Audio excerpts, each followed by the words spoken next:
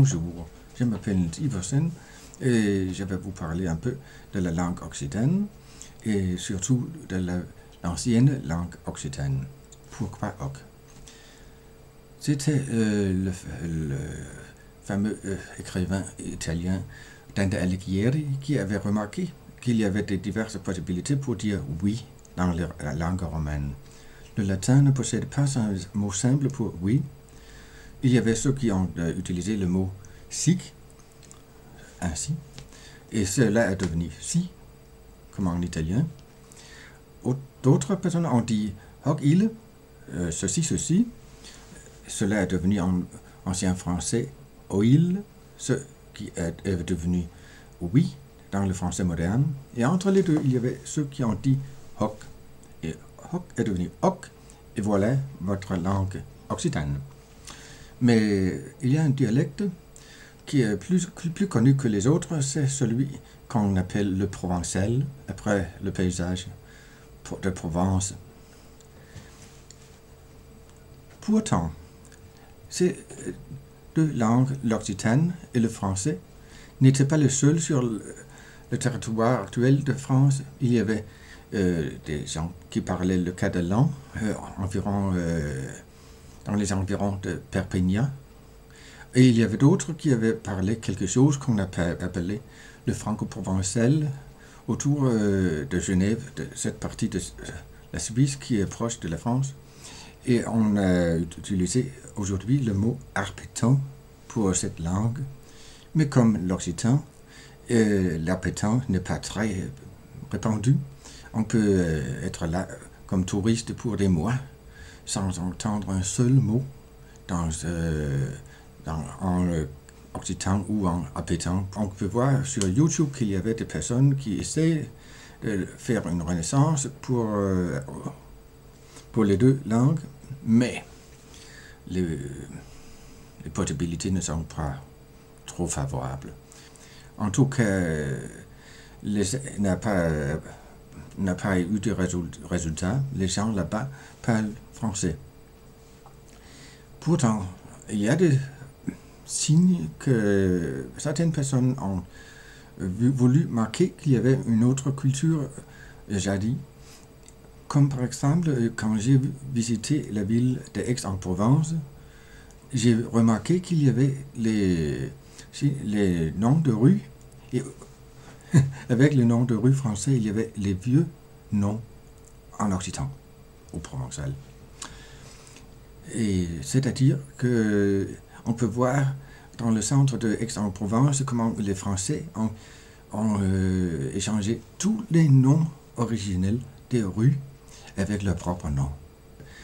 Il y avait un âge d'or environ de l'an 1000 vers le 12e ou 13e siècle où les rois français du Nord ont écrasé la culture occitane. Il y avait des croisades contre les Abyssoins et contre les Cathares. Et quand on avait les croisades, on a utilisé la possibilité de briser aussi le pouvoir des régions locaux. Comme j'ai dit, je ne parle pas l'occitan. J'ai suivi un cours donné par Paul Scorp à l'université d'Aarhus dans les années 60. Et de cette période, j'ai gardé quelques livres, mais très peu. Je peux montrer mon dictionnaire, Camille Chabano,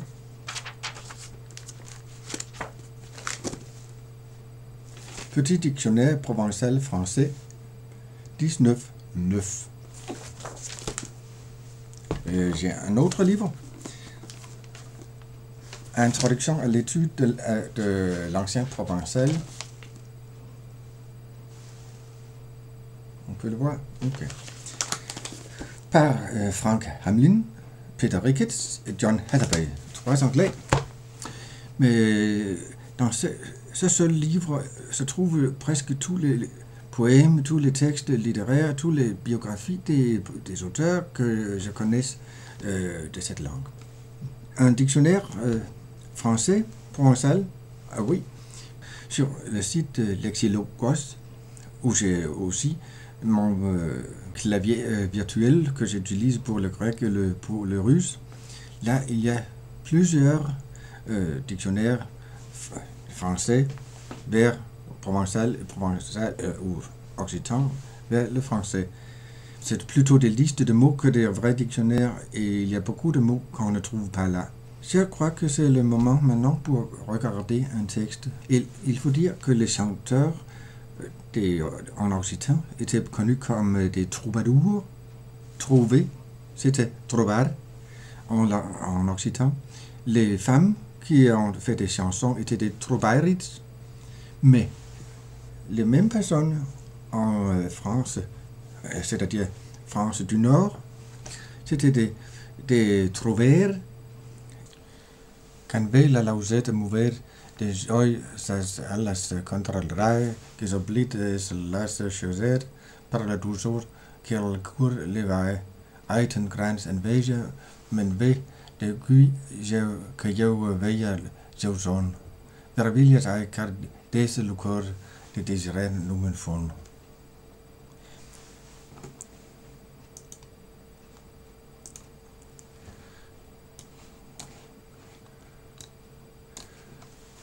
Quand je vois l'alouette se bouger avec joie ses ailes contre les rayons du soleil, qu'il s'oublie et se laisse chasser ou tomber par la douceur qui lui va au cœur, aïe, si grand envie me vient de celui dont je vois la joie. C'est une merveille que, en vérité, il dit ici, c'est une merveille mais c'est une merveille que de ceci, le cœur de désir ne me fond. C'est un peu difficile à traduire des poèmes, même en français. Ce n'est pas trop difficile de trouver des versions de ce poème ici, comme chansons et d'autres poèmes aussi. Il semble que les gens maintenant ont perdu l'idée d'écouter la langue. Ils s'intéressent peut-être de la musique, mais il y a les deux côtés. J'aime bien entendre le peu que j'ai pu trouver en occitan, mais c'est rare et c'est difficile. Et j'espère que quelqu'un va trouver un livre comme ceci et lire pour le bénéfice de nous autres. Au revoir. Hello, this is the summary of my video about Occitan, not in Occitan. The word Occitan covers the languages spoken in southern France, including the area called Provence, and therefore one of the dialects is Provençal. It was not the only language spoken in France in old time.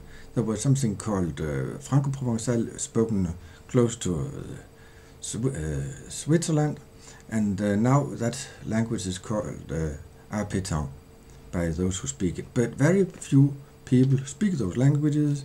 If you go down there, you can stay for months without hearing a single word in neither Occitan nor Occitan. It is French all over. And the reason for that is that the French kings, through a series of crusades against heretics in southern France, used to crush the culture of southern France.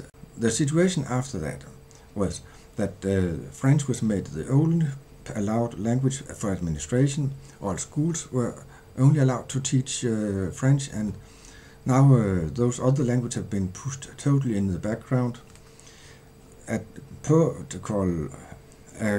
movement called the Philibris tried to reinstate this Occitan language as a literary vehicle in the 18th century, and the largest name in that group, Mistral, even got the Nobel Prize for his endeavor, but it led to strictly nothing. Nowadays you find some YouTube YouTube clips showing demonstrations, and you have Wikipedias in those languages, but you don't hear it in the streets. And there's no chance in an age where the television and other media are dictating what people speak. There's no chance that Occitan will come back as the normal language for southern France. I have not learned to speak this language, of course not. It's like Old French. I have got a dictionary. In this case, dictionary by Camille Chabanot from 1909. It's antique. I have got one single book with a lot of poems and short biographical notes about the different authors in Occitan. This book, Introduction à l'étude de l'ancien provençal, by three persons with English names. But I got those books when I had a course in Old Occitan at the University of Aarhus with Paul Skov, and meant the same name in my Old French video. And as you can see, this is even less than I had for Old French. But there is at least one source, the site Lexilocos on the internet, where you can find some online dictionaries from French to Occitan, Old or Modern Occitan. And they're not very good. I'll call them word lists rather than full dictionaries, but they are there, and that's all you can have. I have not tried to learn it on those sources. It's simply not enough. I have shown in the French part of this video a poem by a man called Bernard de Ventador, and poems in Occitan are normally today not read, they are sung, because you probably know the word troubadour. A troubadour is a singer from southern France. His female counterpart would be a troubadourist. Those in northern France, they would not be troubadour, they would be trouvère. Both words come, or three words come from trouver, trobar, to find something, to find good words. And in the biographical note about Bernard de Ventador, it's said that he knew very well to find nice words. That means to compose poems. The first troubadours were very high-ranking persons like kings and dukes and things like that. And the longer we get into the history, the more normal people, poor people, will learn the trade. And Bernard de Ventador was the son of a servant and a baker woman, boulangère.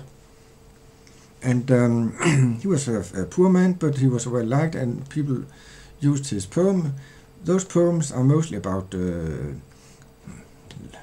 platonic love, almost the only thing we remember from southern France today. I think that's all I need to say now. Goodbye.